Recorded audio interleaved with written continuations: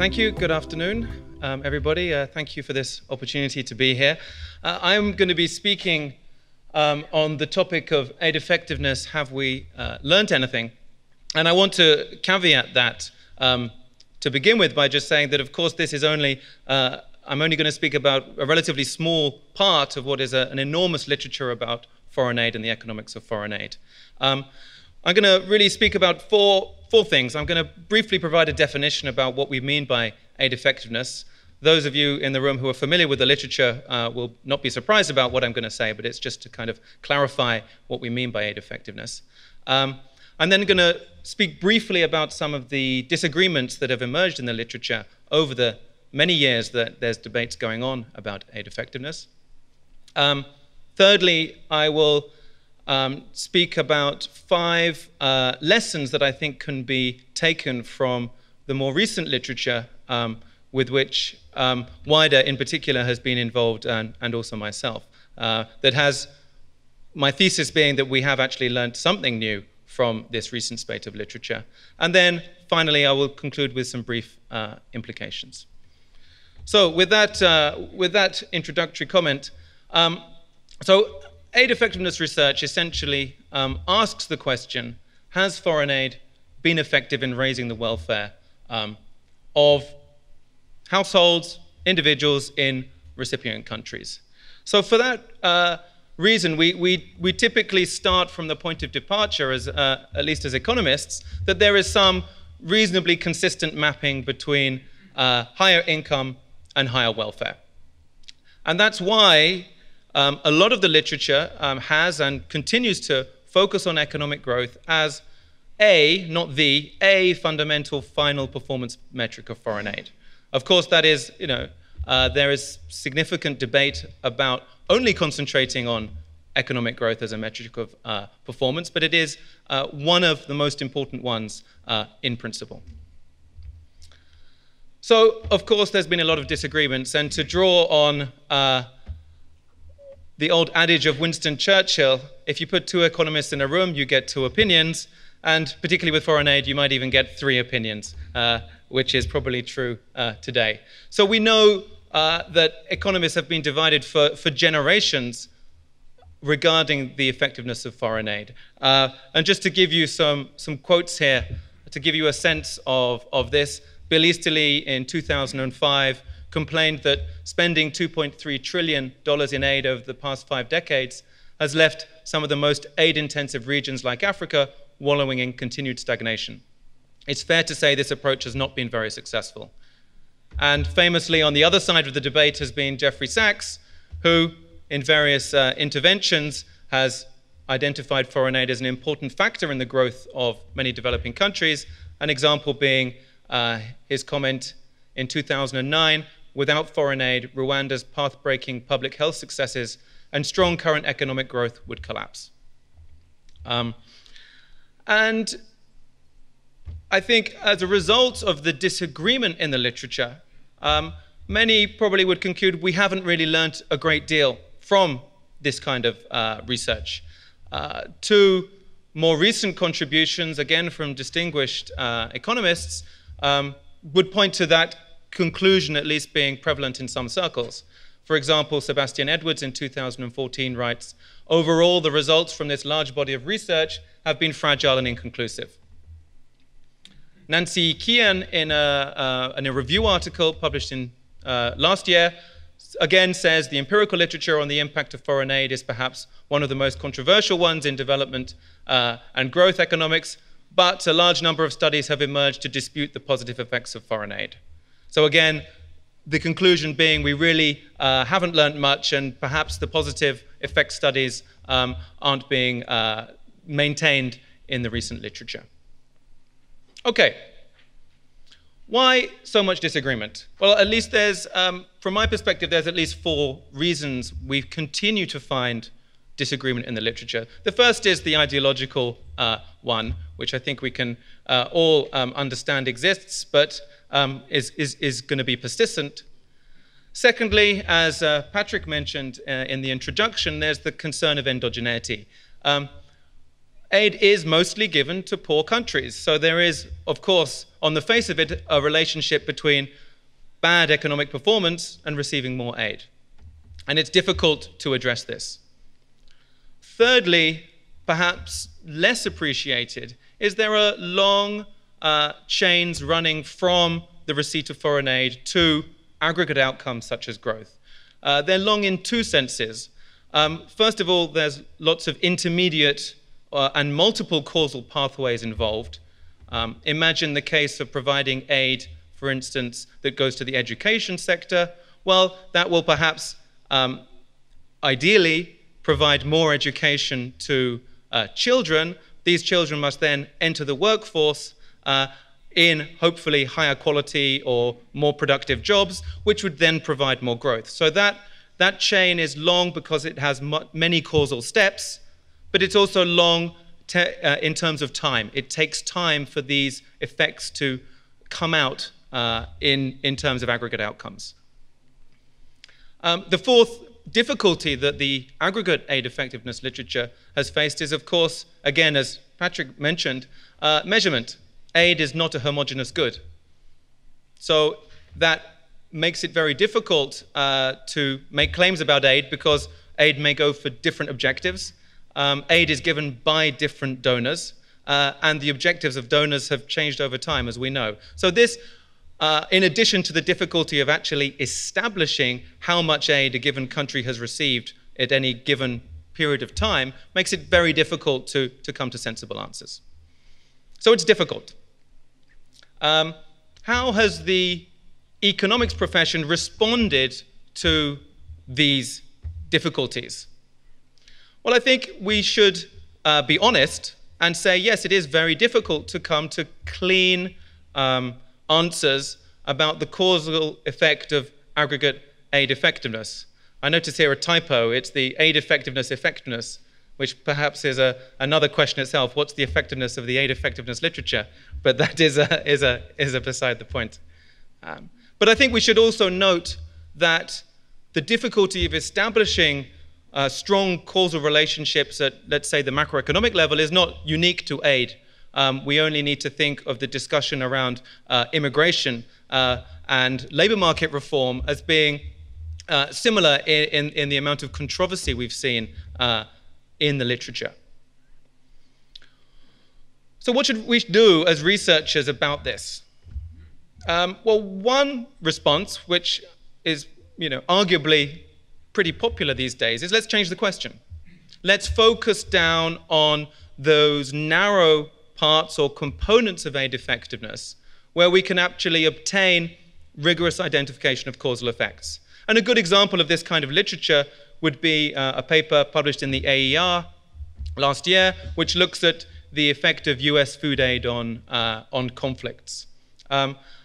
There's no doubt that this kind of research is important, and it will continue. But should we stop here? And I don't think we should. To again borrow from another distinguished individual, an approximate answer to the right question is worth a great deal more than a precise answer to the wrong question.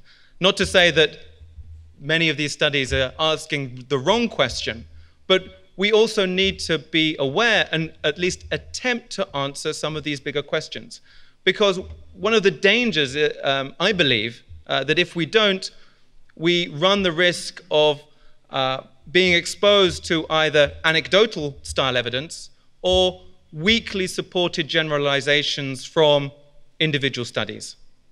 And I think as Stefan Durkon mentioned yesterday, it's very easy for us to pick individual pieces of evidence that are going to support a particular point of view. So I believe it is, and it remains important to undertake rigorous research, trying to tackle these difficult big questions. And the thesis that I will now get onto is, I believe that the recent research has provided new and reasonably consistent insights about aggregate aid effectiveness. And I just want to take you through what I think are perhaps 5 main lessons from some of this research. So the first one, which may or may not be a surprise, is that there seems to be an emerging consensus that aid has enhanced growth. And here I've just summarized a number of the recently published studies since 2008. And this just summarizes essentially the main estimates of the relationship between aid and growth. And the column beta here provides you with regression coefficient estimates. But what's important is that while there is admittedly, a substantial distribution of effects, as one would find or expect to find in using different methods, different data, and so on, we do come out at an approximate average effect, which says, roughly, if you were to give a country around 10% of its aid in GDP over a long period of time, I'll come back to that, you might expect a growth dividend of about an additional 1 percentage point in growth over that period of time, roughly speaking. So this is where a lot of recent studies seem to be pointing towards positive effects of growth of this kind of order of magnitude. And it's notably that they're also in the same reasonable or roughly the same order of magnitude. Secondly, there seems to be a positive effect on other outcomes as well, which is nice to hear. It's not just economic growth that seems to have been improving. Other outcomes which are consistent with a reasonably logical causal chain seem to be there. For instance, we have evidence of some reductions in the poverty headcount, improvements in investment, and increases in human capital, schooling, and health outcomes. Thirdly, and I think this is important to stress, that the positive effects of aid appear, or at least appear in the data, over longer time frames. We need to be observing these countries and be open to the possibility that it takes a long time for aid to emerge, to have positive macroeconomic effects. Some simulation evidence that I've been involved in using a very kind of simplified general equilibrium economy leads to the same conclusions. So if we simulate a basic economy with a reasonable set of parameters, we also find the same conclusions. So it's consistent with what we would expect. Fourthly, the magnitude of the macroeconomic effects of aid are moderate. Well, moderate isn't necessarily the right word, but it's moderate relative to the expectations that some people have spoken that aid should provide. The idea that aid is going to dramatically and fundamentally improve performance of economies is well, at least of the magnitudes of aid, is misplaced. And we need to have realistic expectations of what aid can do. So again, the same kind of simulation evidence points to an internal rate of return of roughly 10% on average. So the implication of this is that concessional funding is important.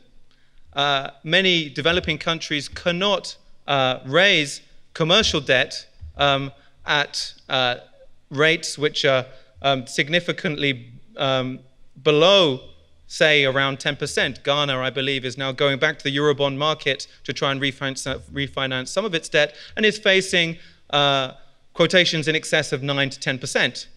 So if your rate of return, on average, is only around 10%, there is an important role for concessional long-term funding. We shouldn't forget that. And fifth, human capital upgrading appears to be a very important channel through which aid improves growth and macroeconomic outcomes. And again, that relates back to the fact that we should take a long-term view rather than a short-term view. Further information, I'd be happy to share links to the research to which I'm referencing here. So finally, what are the implications of this, both for research and more generally? Well, as I've already said, there is an emerging view of a consistent and positive effect of aggregate aid. And of course, this is on average over time. And I think why has this consensus been emerging? Well, I think it reflects better data. Certainly, we now have a much longer span of data than many of the earlier studies in the literature. We now have 30 to 40 years of aid data in many countries and can suddenly, we can start seeing these effects emerging over time. And also the attention to the endogeneity of aid, although imperfect, of course, at the aggregate level, has been better. And as I said, we do recognize, and we should recognize, that individual studies are fragile. It is not difficult, and there's any number of papers have been written saying, well, if we change some assumptions or restrict the data in certain ways, we get different results. That is correct. That's natural. But once we look at the body of the literature, we do also get a more consistent set of results, and that's important.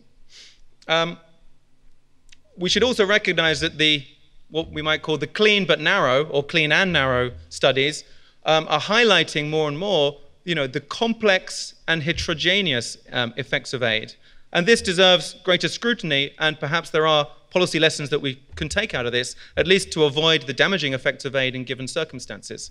One of the areas that remains less explored, and there remains perhaps more debate now, is regarding the institutional effects of aid. It is still plausible that aid may improve growth and perhaps damage institutions. We're not 100% sure of that as yet. And there's no doubt that in terms of where the literature is going, aid effectiveness can be improved. And this is particularly in the area of donor behavior and in terms of the kind of international agreements and international context under which aid operates. So I think there is a whole range of additional research that is important to continue in this area. And with that, I will conclude. Thank you very much.